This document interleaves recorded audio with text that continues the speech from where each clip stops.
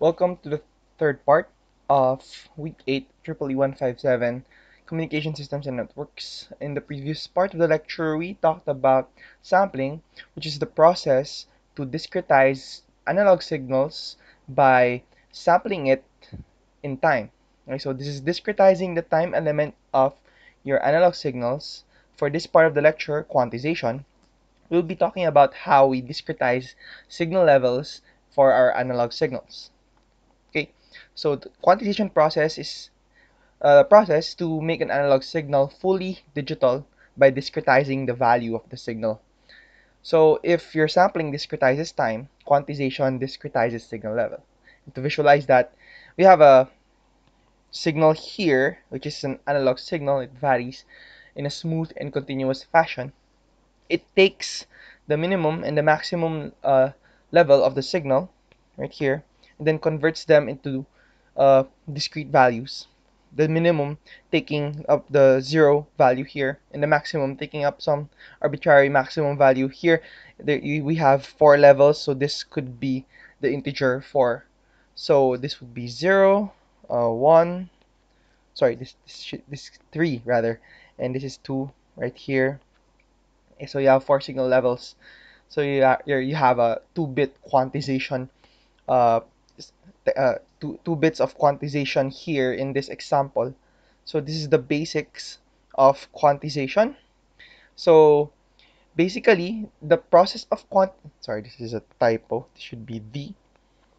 The quantization process involves mapping a range of values into a single discrete value. And the list of values that we have, the set of values that we have, is what we call a set of symbols. Okay, so the simplest example of quantization is rounding off to the nearest ones.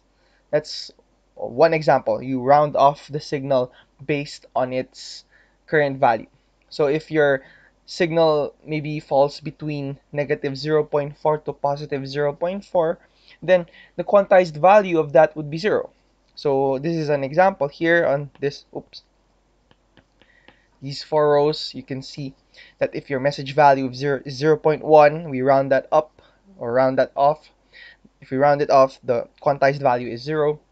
0.8 rounded off will be 1, 1.1 rounded off will be 1, 1.6 rounded off will be 2. So we define the quantization step. That would be the difference between two quantized values.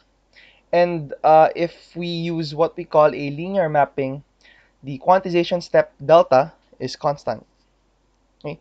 Generally, delta can have any value. If you're rounding off to the nearest ones, then the quantization step is equal to 1.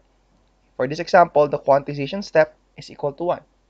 But generally, delta can have any value, but it is dependent on the number of bits and the voltage range of the system. So this is how you visualize that statement. Okay, you have a signal level, okay, a continuous signal level. Any signal can have a value between these discrete steps right here. So let's say your signal value falls here, okay, right here, and then when we quantize it, it will be mapped to some discrete output level, some S sub 4 right here. Okay, so the distance or the range of values where we map S4, so any value that falls within this range is S4. The quantization step is between these two limits of your signal level, okay? And that is equal to delta, or the quantization step. So this could be from negative 0.2 to negative 0.1, and your quantization step is equal to 0.1 for that case.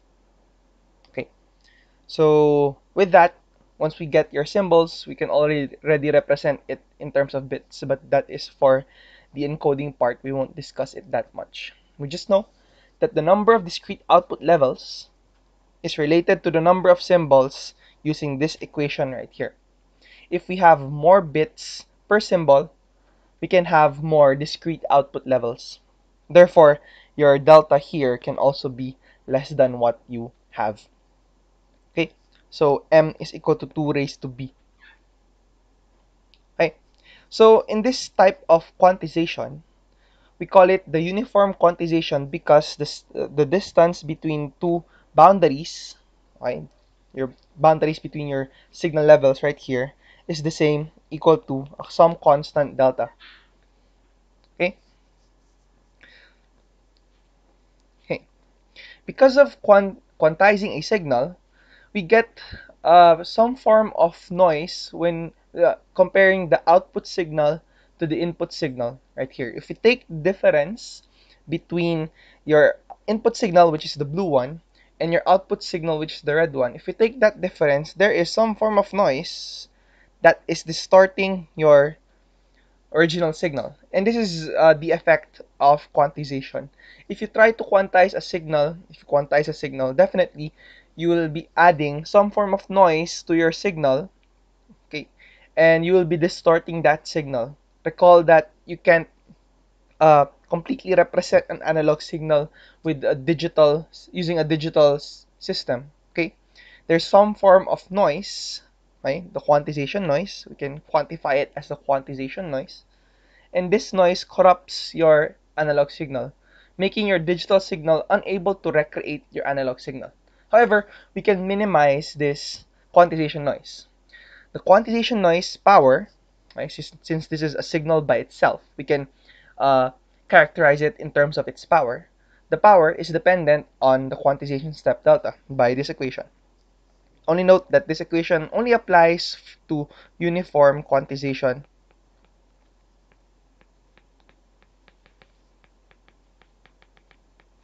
Okay?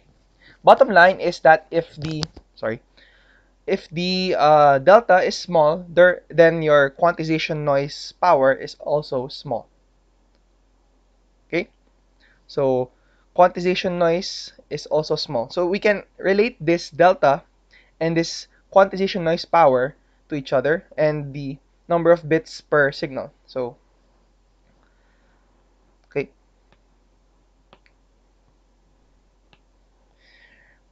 so the quantization step delta is equal to the the maximum signal level, let's call it VPP, or peak to peak voltage, divided by the number of symbols 2 raised to b.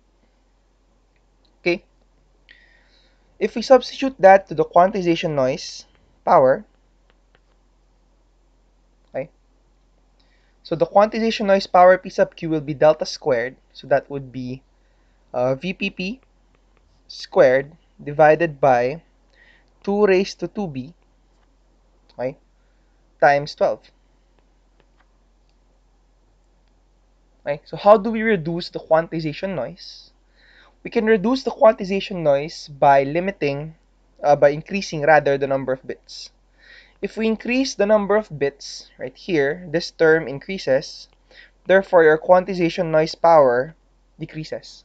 And if we decrease the quantization noise power, we have a signal that is more accurate in representing an analog signal, a digital signal that will represent the analog signal better.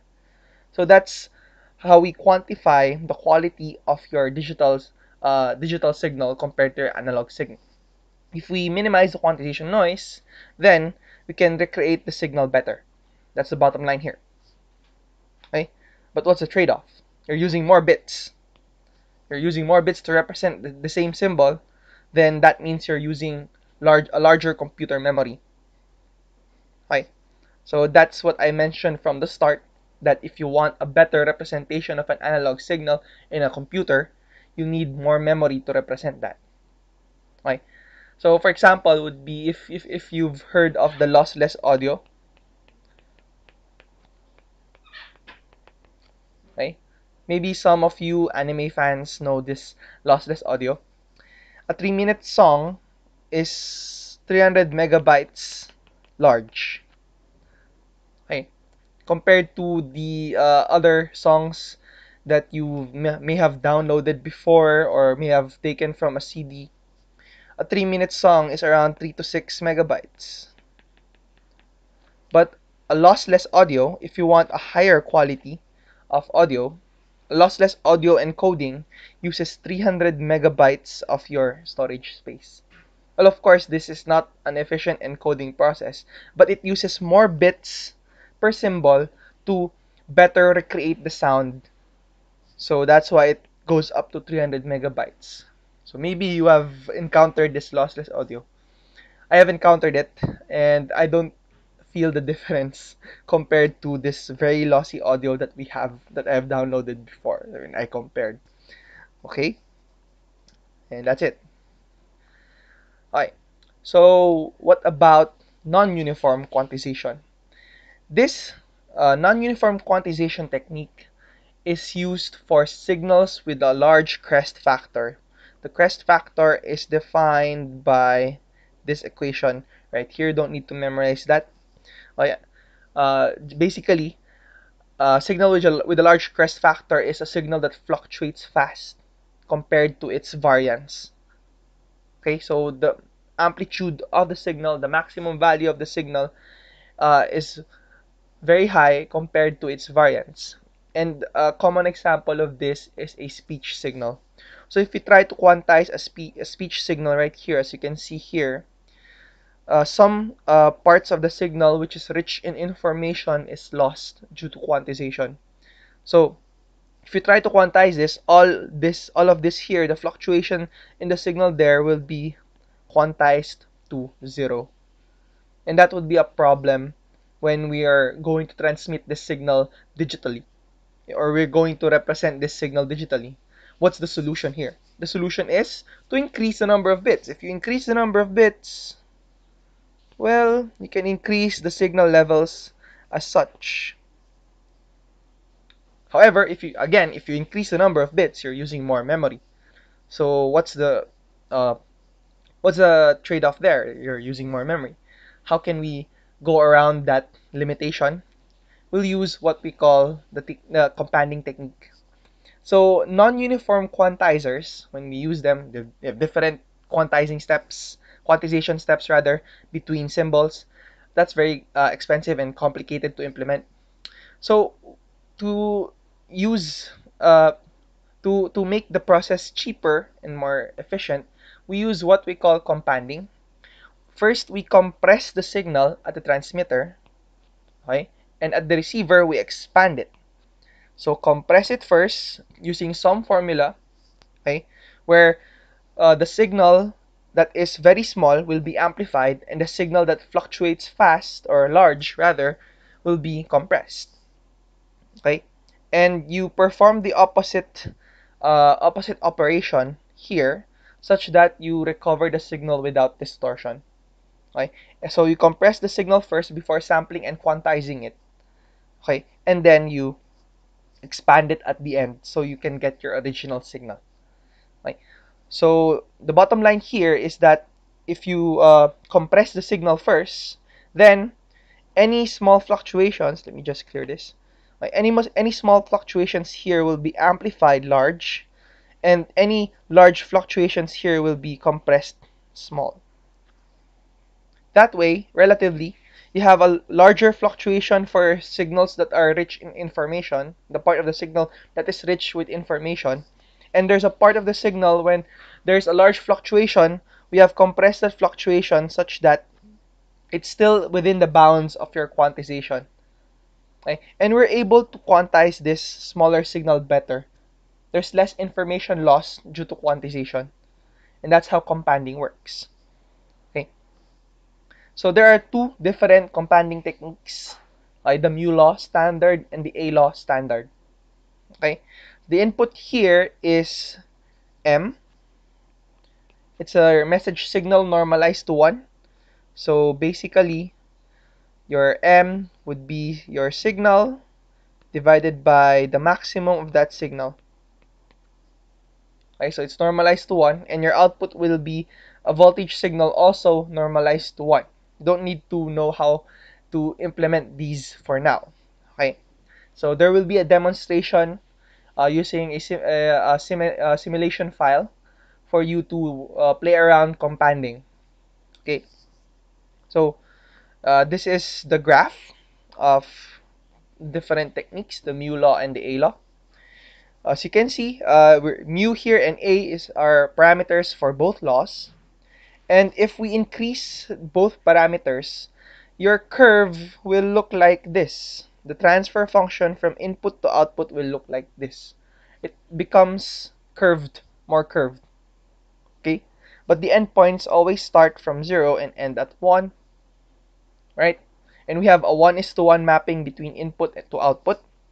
But here, if you look at the signal here from 0 to 0.1, if the signal fluctuates from 0 to 0.1, okay, the corresponding output, okay, the corresponding output is a large fluctuation. Now, if your signal is fluctuating, okay, from 0.6 to 0.8 in comparison,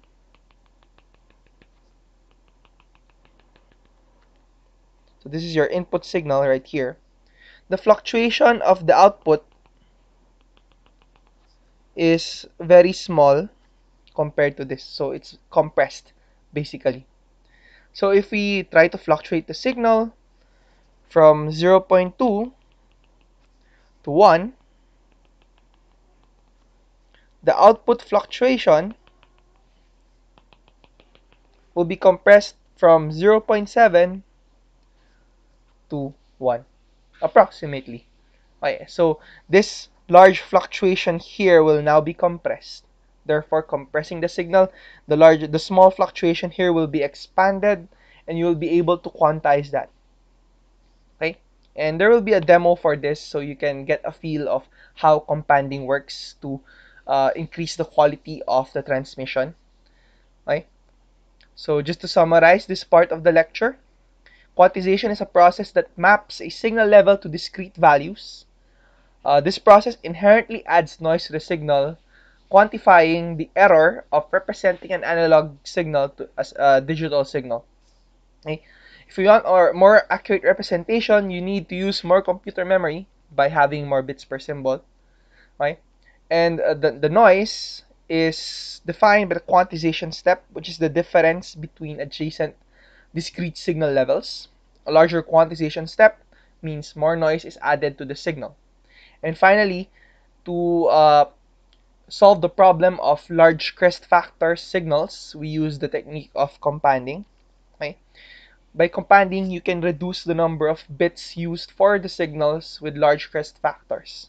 So instead of just adding more bits to represent the smaller fluctuations, we can just use companding, and we can retain the same number of bits and represent the signal better, more accurately, compared to uniform quantization. Right? So that's the end of this part of the lecture. If you have any questions, do not hesitate to leave a comment in the comment section below. Thank you for listening. See you next meeting.